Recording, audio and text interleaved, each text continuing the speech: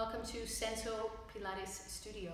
My name is Phoebe Fennell, and I am, like you, a member of Momology. I don't know if you're a Momology 1, 2, or 3 person, or maybe a Momology fit person, but here we all are. And one of the things that we have found in common is that through pregnancy, and sometimes from other things as well, but through pregnancy, some of us have developed Diastasis Recti. So today we are starting a video series in how to diagnose DR and how to heal it ourselves. There are a couple of really good programs out there already.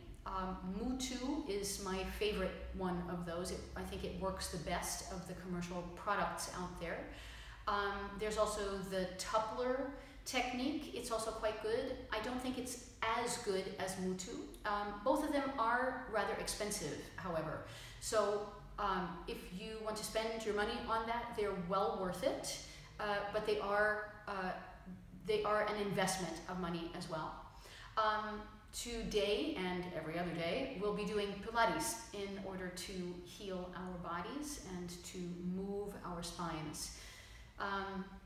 Diastasis Recti is, as I'm sure you're well aware by now, the separation of the muscles of the diaphragm area, so the core musculature, the powerhouse musculature.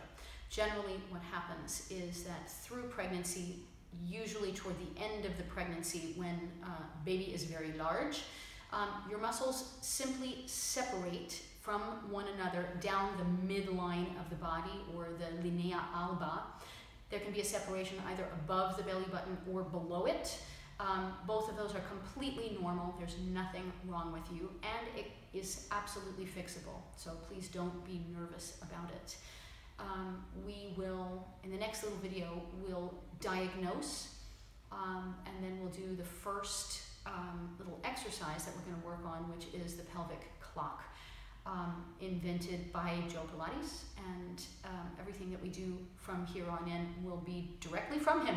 So welcome to Senso Pilates Studio. We're here in the mat and tower room, and again, my name is Phoebe, and let's figure out how to fix this problem.